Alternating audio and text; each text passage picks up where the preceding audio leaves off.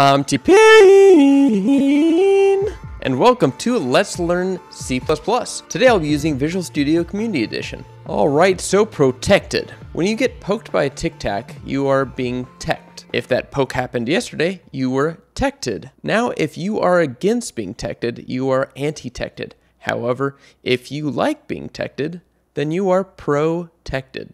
Wow, that took a long time to get to that joke. Protected is the last of the access specifiers. In one of the previous tutorials, we learned about public and private, and now we'll cover the last, protected. Protected class members act as private to anything outside of the class hierarchy. However, inside the class hierarchy, those same members act as public. So, in other words, protected is a keyword that acts as private outside the class and acts as public within the class and the class hierarchy and the inheriting classes. That's it. It's just that simple. All right, so let's look at an example. All right, so here we have our simple base class called myBaseClass. We have a public, a protected, and a private set of functions that don't actually do anything. It's just to illustrate the compiler errors that'll come up. All right, so now I'm going to expand our derived class that inherits from our base class.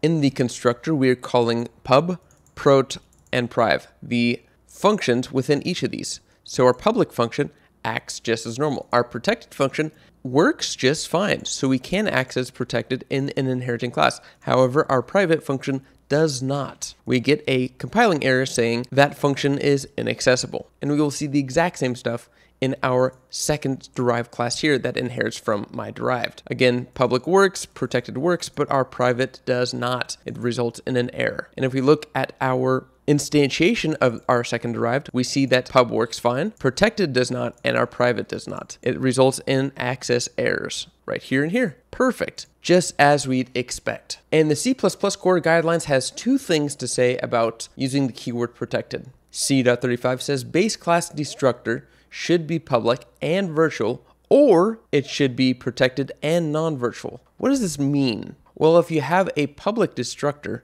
for your base class, you should make it virtual so that it doesn't actually get called. Instead, the inheriting class or derived class destructors get called because destroying the base class will only cause problems because your subclass instantiation will still exist.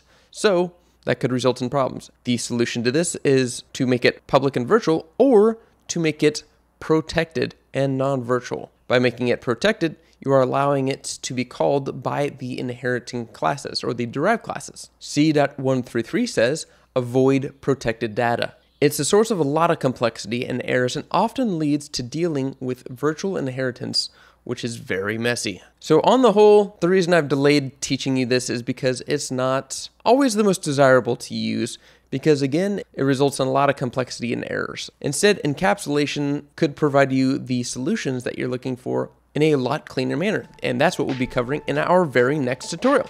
Thank you so much for watching. Great job keeping up.